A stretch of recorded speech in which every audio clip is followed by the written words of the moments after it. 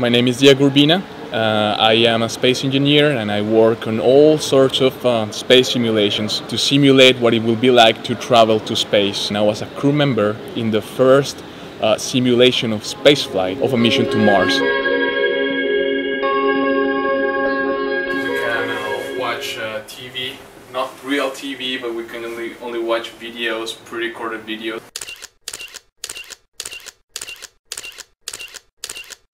Virtual reality computer which shows in 3D space or whatever we want to see.